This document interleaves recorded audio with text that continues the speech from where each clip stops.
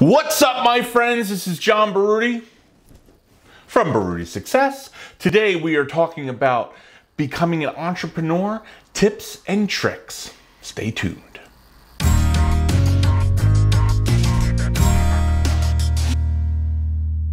Okay, all right. Brand new year 2022. What are you doing to make this the best year ever? Okay, what I'm doing is I'm planning my new business. This, right? So as you know, I have had businesses before, and I'm making this my newest business, and I'm excited about it. So I was thinking, planning for this year, and I had said, you know what? Let me go on and just shoot the poop with my fans and my subscribers. Don't forget, make sure you subscribe. I'm almost at 100, and I'm super excited about that. And then from 100, we're going right to 1,000. So subscribe. It's free. Please do it. I really need you to do it. Okay, here we go. Right? So first and foremost, what should you do? What are the tips and tricks for us today, John? What are they? Well, Sally, the biggest thing I believe, not all people, not all accountants, not all lawyers are going to agree with this, but I personally feel that forming an LLC for your company is important. Do you have to do it? No. Should you do it? It's debatable. I think you should. Does it make your life a little more complicated? Sure. It's a little more complicated for your tax form if you're doing a EZ form and you want to get the best out of your taxes. You know, you're going to have to fill out more information. You're going to have that $50 or $75, I forget what it is, yearly formation fee that you have to give to the wonderful government of the state of New Jersey, if you're in New Jersey or wherever state you're in. So there are some cons, but I truly believe forming an LLC, keeping things separate, personal life and business life is really, really, really going to help you, okay? Also, I think it makes you safer. Safer? Yeah, safer, right? Because keeping your business and your personal life under an LLC umbrella. If somebody, again, let's say, I don't know, let's say you have a coffee shop and somebody slips and falls outside your coffee shop. Well, the coffee shop is under the LLC, not under your personal. And as long as you do everything right, there's a thing called corporate veil. You don't want to pay things out of your personal checking account. You want to always pay your business expenses out of your business account. And as long as you do those things and do them right, you are protected. Those people can't come through the LLC to get to you.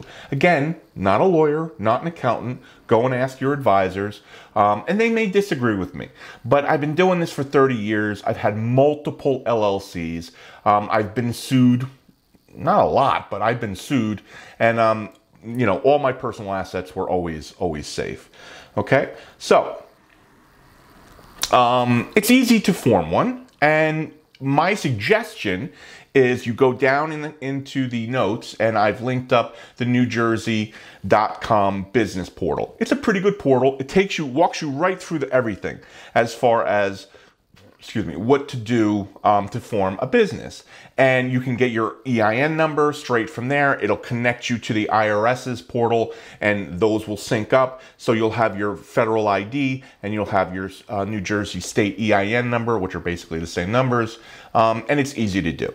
If you do not feel comfortable with that, you could go the second route. LegalZoom is an online option, a little, I don't want to say easier, but they walk you through it. You know, it's a little more personal. And then the last option is going to your accountant or going to your attorney and having them do it. That basically washes your hands of it, puts it puts it on their desk. They're the professionals. They'll do it properly. Listen, it's going to cost you a few $100s. I wouldn't do it because I know I've done it so many times. But if this is the first one you're doing, I would probably suggest go through your accountant or go through your attorney. Okay. And again, I linked up down below for the New Jersey portal and for LegalZoom. All right. Next tip and trick. Business plan. John, I can't believe you're saying this. I don't want to do that. That's too much work. Listen to me, okay? I've had multiple companies, And most of my companies, I had to get financing, either from my family or from the bank, mostly from the bank.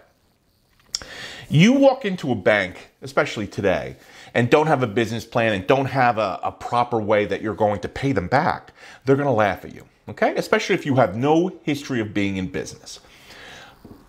So for the financial reasons, a business plan is good. But I truly believe for you to make your business successful, you should have a business plan. I'm going to link down below. It's a template from Microsoft. Pretty good. It's not outstanding. You can find templates all day long. This just seemed to be the easiest one, so I linked it up for you.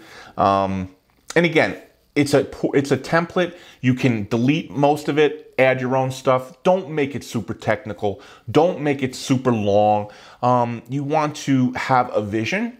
You want to know what you're going to do. You want to know what you're going to sell. You want to know how you're going to become profitable. How many widgets do I have to sell, John, in order to become profitable? If I'm doing a service business, how many people do I have to see? What can I charge? What is my competition charging? How long will it take for me to be profitable?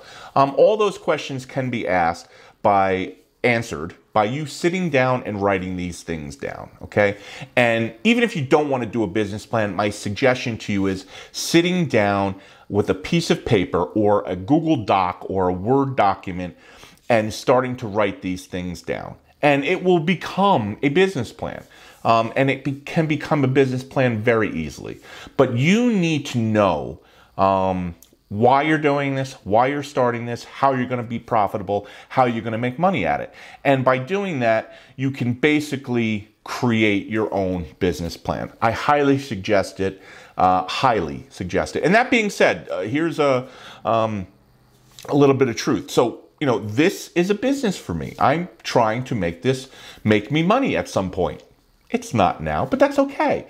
And I have not done my own business plan. And I will be doing that in the next couple of weeks. I'm going to sit down and figure out, okay, John, how are we going to make money at this? And I kind of have it swirling in my head how, because, you know, I've done some research, but it's not written down. And I don't have a clear path of how I'm going to make money. And 2022, hook or crook, I plan on making money with this. I plan on having, I told you this, 1,000 subscribers. Perfect time to hit that subscribe button. I need your help. So it's free. Sorry. 1,000 subscribers to get monetized on YouTube. And I want to make this work. Why? A, I love doing it. I love sharing this stuff. It's crazy, but I love doing it.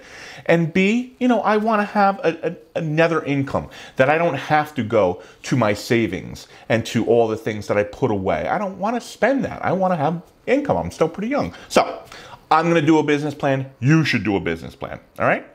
Next. Okay. So we've talked about organization and becoming an entrepreneur. They go hand in hand. My dad was a phenomenal chef. Phenomenal chef. Phenomenal.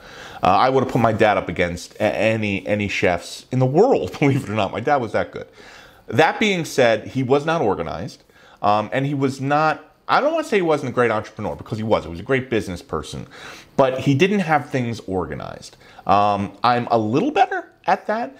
But where I'm going with this is, so before I mentioned that you need to keep your personal and your business separate. The best way to do that, I found, is, for me, it's QuickBooks.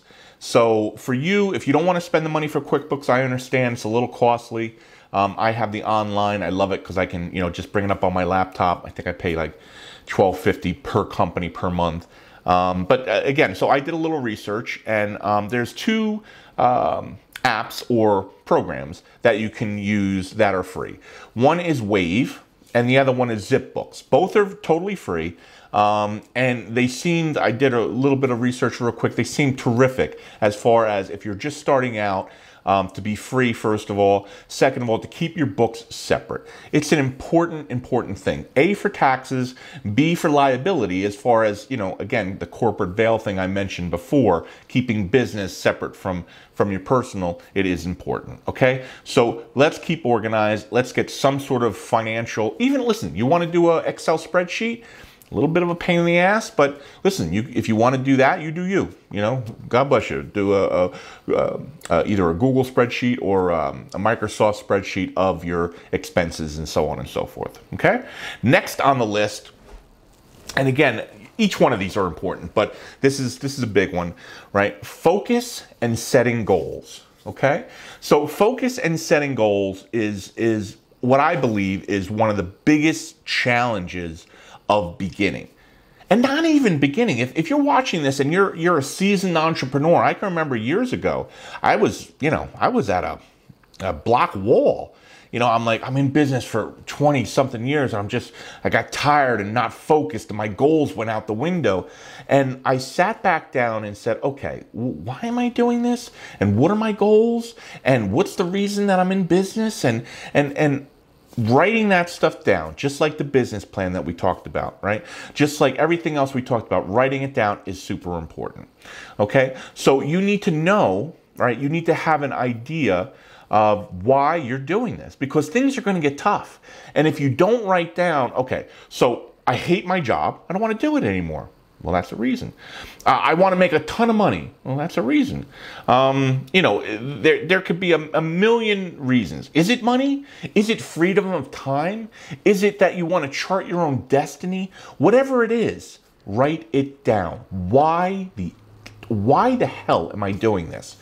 And the reason you need to write it down, Bob, George, Sally, is because things will become pretty shitty. Okay? Well, John, why are you saying that? Well, I'm just being honest with you.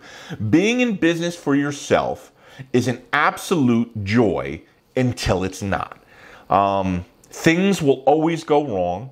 Life gets super, super hard when you're in business for yourself. And if you don't continue to remind yourself why you're doing this in the midst of it, right, then you might quit. And quitting is the end-all, be-all of an entrepreneur. If you quit, you quit.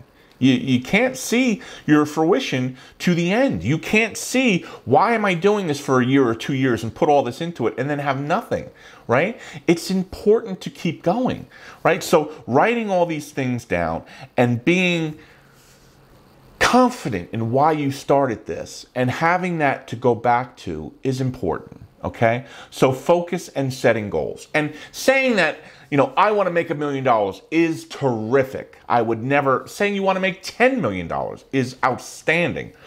I wouldn't make that, I would put that in the top. That's where you want to get, but separate your goals. Start small. Give yourself weekly or monthly goals. How many widgets do I need to sell to get to $1,000 this week? How many widgets do I have to sell to make 100,000 this year?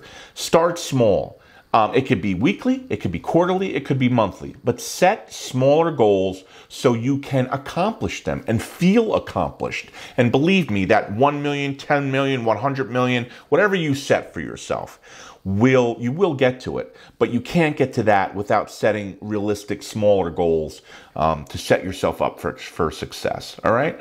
So setting goals and focus is a huge thing. And focus for me especially, because I want to do everything, and that is great, but it's also bad. You want to stay focused on what you're doing. Don't have 5 different business ideas. You can have 5 different business ideas, but focus on one of them and make one of them prominent. And I'm going to do just this, and I'm going to be terrific at it.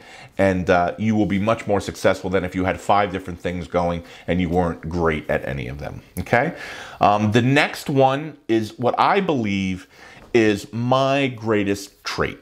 Okay? And what has made me successful. Tenacity and stick-to-itness.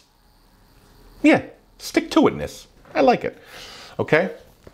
So I truly believe this is a trait that is so important to an entrepreneur, right? It's easy to start things. It's easy. It's fun. It's exciting. All those things.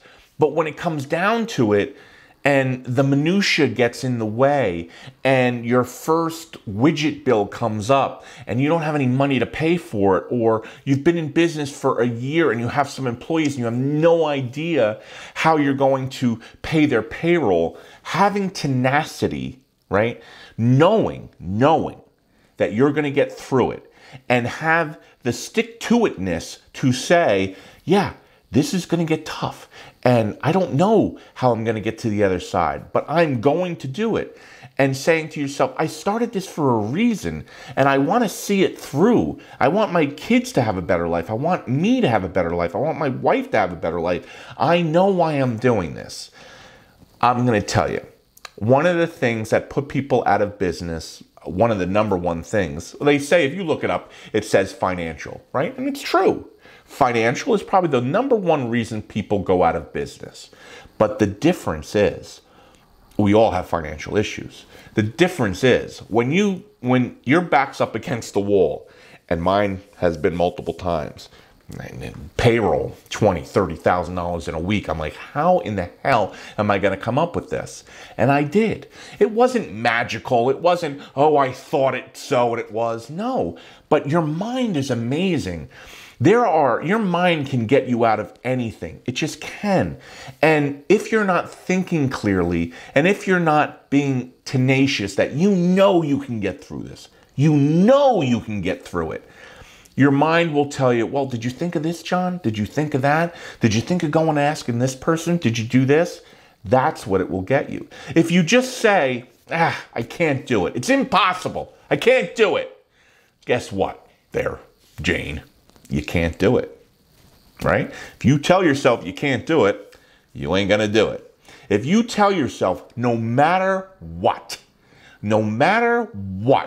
I'm going to figure out how to get this paid, how to get this done, how to get this signed, how to get this delivered, how to whatever it is, get it done, you will get it done. And that, my friends, is stick-to-itness and tenacity. And it gets scary. It gets very, very scary, right? And a lot of times you're going to want to quit. And I don't want to focus on quitting. I don't, because this is tips and tricks for an entrepreneur. But one of the biggest challenges as an entrepreneur is you're gonna go up against a lot. You just are. And in order to get yourself through, you're going to have the tenacity of knowing that you can get through. Okay, so. I don't want to beat a dead horse, but being able to know, and again, to know you can get through it is important. I've always said it is darkest before the dawn. When you're in a rabbit hole somewhere in the middle of the woods and you are freezing, it's the middle of the night, it is pitch dark. It cannot get any darker than it is. And you are hearing owls and wolves and everything around you. And you're saying, as you're in the corner, what the hell did I do to get myself here? And I've been there. Maybe not in that hole, in that woods, but definitely on the side of the road in a bread truck, sleeping on a shelf in the back of the truck, saying, what the frig did I do to get myself here, right? And then all of a sudden, when you're saying, there's no way, I can't get through this day, I don't even know how I'm going to get through the next second, you see the sunlight start to come over the horizon, and then it starts to become a beautiful day, and you look back and you say to yourself, how the frig did I get through this day? You did, right? In that moment, you are saying to yourself, there's no way it's going to get worse. There's no way this can get better. This is the worst that I ever, and start screaming, and then you actually get through it. And you look back and you say, holy Christ, if I could get through that, I can get through anything. And that's what I want for you. If you're going in business for yourself, you have to have that. You have to have the tenacity to say, it will be better tomorrow. And it will be. It just will be. Okay? So that's a real, real important one. Okay? So Moving on, another tip is, this is a little off track of what the stuff that we've been talking about, but having a great corporate credit card, right? We talked about before separating your expenses and separating your personal from your business. Having a good credit card, having good credit, you cannot beat it, especially today. So if you're saying, John, I don't need another credit card, you probably don't. But what you do need is you need a company credit card, okay? Having good credit is important. What you don't need is to get a company credit card and then just go and blow it on stupid stuff. That's what you don't need. What you do need is to have a great credit card, okay? So I linked up down below, because if I did the research, it would take me forever. NerdWallet is tremendous. They do great research. So I linked down below in the notes a NerdWallet article that gives you the best credit cards for small businesses, and it tells you, basically where to, which credit cards give you the best points, which ones give you travel points, and all that stuff. So go and check it out, because it is important to have a great credit history and have a great credit card. Okay. Also, I keep talking about organization. I used an online app called Trello, Trello, Trello, okay? And Trello is basically, it's a list software.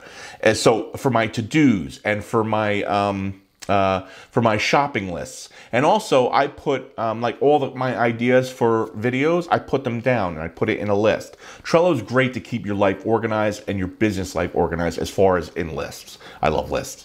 And it's a great free app. Trello.com, again, linked up in the bottom. And remember, I'm not sponsored for any of this stuff. So, and even if I was, you wouldn't get charged for it, but I'm not yet because I'm not monetized yet. So don't worry about clicking on the link. And even when I can get something from an affiliate link, it won't cost you anything. So don't worry about ever clicking on the link. Just click it. All right. So Trello.com. It's a great way to stay organized. Okay.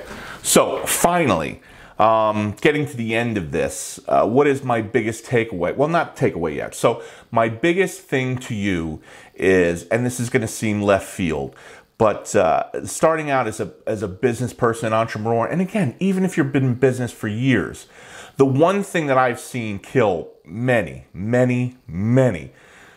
businesses is keeping up with the Joneses. Okay, and this one is important. You think, what is he talking about? I'm going to tell you what I'm talking about. When you're in business, you feel like you have to project and you have to be this really rich person, and you want to impress all your friends that you're in business. Don't give a shit what your friends think or say. You want their support, but just be you. This gets me so frustrated because all of this stuff with Instagram and Facebook and TikTok. Again, listen, I'm on all of those apps. I'm on all of those platforms. But I know who I am. I knew who I was way back in the day. And not everybody is like that. And a lot of people need the approval of other people. So they think they need Ferraris and Lamborghinis in the background. They think they need to have the house on the ocean, in the video. And you don't need any of that. You don't. You need to know who you are, right? If you, I'm gonna say this. If you're one of those people that believe that you need that to feel good, that you need those things to be somebody, you need to take a notebook and go and sit on the edge of the water somewhere, or go in your car and go to someplace, drive an hour away and just park in a parking lot and be with yourself for a little while and write down who you are and what you want to accomplish in life, because it's not about showing off to other people. Listen, I like nice things. I have nice things. I have a Rolex. I have multiple watches, multiple cars, a beautiful house. But I didn't have those things my whole life. I grew into those things. I never bought anything I couldn't afford because I knew where I was going. I wanted to get here. I wanted to get to the place that I was financially stable. I can buy whatever I want now. Do I? No, because I've trained myself that I don't need it. Yes, every once in a while I want to buy a nice thing. I want to buy a Mercedes, or I want to buy another watch, and that's great. But don't be a follower of the Joneses. Don't. And don't shut this off now. This is real talk, because I see so many people, and I'm not only talking kids, I'm talking adults, that they feel they need to project this persona of what they aren't and what they need to buy, and they don't, right? I'm going to give you a short story, real short story. This is a story about me. It was a few years back, and the bakery was doing phenomenal. Probably the most profitable year that I had. And I can't remember why, but I didn't have my own car. It wasn't, I lent it to one of my employees, my car, to one of my employees. They needed to go somewhere. So it basically left me with my 1988 beater of a pickup truck. And I had to go to Walmart. Hopped in the pickup truck. It's a great pickup truck, by the way. I still have it till today. 1988 7.3 diesel pickup truck. Sounds great, but it's a piece of crap. It looks like Sanford & Son's truck. It just does. So I go to Walmart, and I'm getting out of the door, and I see a buddy that I knew from high school. I'm like, hey. He's like, hey, John. I'm like, hey, what's happening? And I could see it in his eyes. He's like, oh, I feel bad for John. I guess he's having some hard times. I could see it in his eyes. Now, some people would be like, no, by the way, my Mercedes is... I didn't give a shit. I basically giggled to myself. I thought it was funny. You know why? Because I know who I am. I know what I have, and I know what type of person I am. Am I the nicest person in the world? No, sometimes I'm an asshole, but I know who I am, right? Am I the richest person in the world? Absolutely not, but I know who I am. Am I the poorest? No, but I know who I am. So in that time, shook his hand, he went in, I went in, and I giggled. Right? I basically giggled to myself, because he probably went home and told his wife, oh, I saw John Barudian. I don't think he's doing good. And to me, that's hilarious, because I know how much money I had in the bank at that time. I know that the business was more profitable than it ever was. I knew I had a fleet of trucks delivering bread all over the state. I knew that. And I was happy with myself. And if I could transfer that to anybody, it's an important trait. You need to understand. Worry about yourself. Know who you are before you start trying to be all these perfect people on these social platforms. And this is important. I'm getting to it. This is important for an entrepreneur, right? Because if you're out there and you're trying to keep up with the Joneses, and you're buying the newest car, the newest boat, moving into a house that you can't afford, well, let me tell you something. That's going to affect your business, right? Because now you're trying to afford all these things. You're trying to juggle all this. That's another thing you have on your head. For all the things you have to worry about in business, now you have to worry about, how am I going to afford my $1,200 car payment this month? No. Do me a favor. And that being said, I know there's some of you out there, well, John, I'm a financial advisor. I have to show that. Yeah, no, I get it. I understand. But what I'm saying to you is that you don't need to buy the newest, I don't know, BMW 7 Series. A 3-year-old one is fine. You don't need to have a 2022 Corvette. A 2019 is fine. So you don't have to keep up with the Joneses. And I'm going to go off my soapbox. I apologize. I always rant. But this one is important. Knowing who you are. Keeping time and taking time for yourself is so important. Understand who you are. Love yourself before anybody else can love you. Okay? That being said, I hope this gave you some sort of joy, and it gave you some sort of, excitement to either start, continue, or grow your business. And again, I am here to serve you. So thank you very much, and I'll see you on the next one. I'm